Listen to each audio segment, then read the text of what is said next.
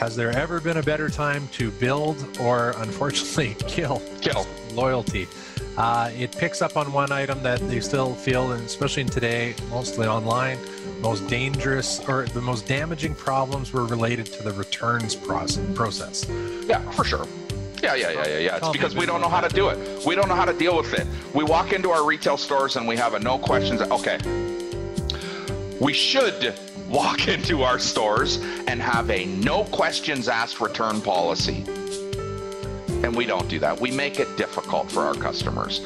And that frustrates your customer. And when your customer's frustrated, even when they get what they want, it comes at a level of frustration.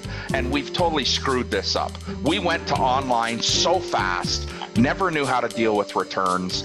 You know, in our stores, when we're talking about apparel, you know, we're in the dressing room with them. We're in the change room with them. You know, we get them, our goal is to get them naked in the dressing room. If we can get them half naked, I mean, we win. We win. They trust us. You don't have that same trust level online. And so people are buying maybe a little bit more impulsively, and then buyer's remorse sets in when those 3 boxes eventually show up. Yep. It's half there and half not there. The customer gets pissed off, sends it all back, and we don't know how to deal with it. And that's not about, I mean, this is what kills customer loyalty. My inability to deliver on a promise I made. On a promise I made. I will. That's a promise. I will ship this tomorrow. That's a promise. So you talk about no questions asked. What's the timelines look like on that, Dan? You tell me what it should look like, Rob. If you're unhappy with something, should you have to do a somersault to correct it? Do you want my loyalty? Don't ask me questions. Am I going to take advantage of you?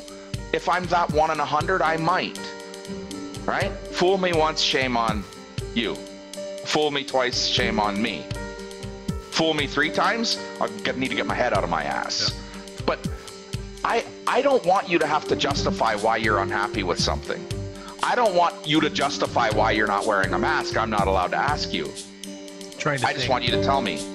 More that there's no timeline. The long-term value and where I think the lifetime value. Lifetime. Yeah. Where people get caught is they're too focused on the transactional component and why are they focused on the transaction? What do you think causes that? Fear of failure, the immediacy of I need this now. I've counted my eggs before they hatch. For a retailer, their first instinct, I can tell you, being a retailer, been a retailer my whole life, the minute someone says return, I think about money. I got to give you your money back. But now it's my money.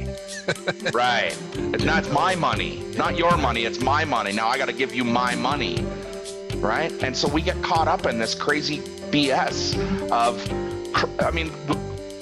absolute lunacy with some of these return policies that we see. Your return policy should be pretty simple. You're not happy, I'm not happy. Yeah.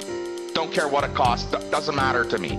That is not what's important to me. If what's important to you is the revenue, you've already lost this game and you will not succeed. Yeah. And if you want to breed loyalty in your store, stop making your customer jump through a hoop when they're unhappy. This is mostly on you, not on them anyways. And you've got history and experience on your side. You've seen, is it fair to say that the tougher the return policy, the worse the performance? Like you're 100%. Across the board. Yeah, and again, this should be a no questions asked. If you want to inspire loyalty, if you want to drive loyalty, do things for your customer that tells them you love and trust them, not that you don't trust them. Why are you bringing this back? Tell me why. I don't trust that it doesn't fit. I don't trust you didn't wear it to a cocktail party. Hey, you know what? At the end of the day, do I really care what happened to it? No.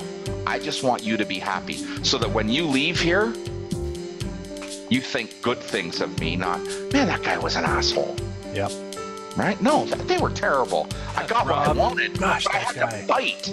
I had to fight with them to get what and you know what? Let me get my manager, the worst 4 or 5 words ever spoken in retail. Let me get my manager. You don't care enough to just deal with this yourself? Or worse, your manager's manager has not empowered you to satisfy me, but they've empowered you to oversell me stuff.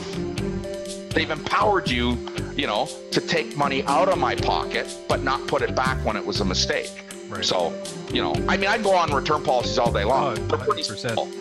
You're not happy, I'm not happy. Don't matter what it costs me to take it. I promise we will return to the return policy subject again and again. Road.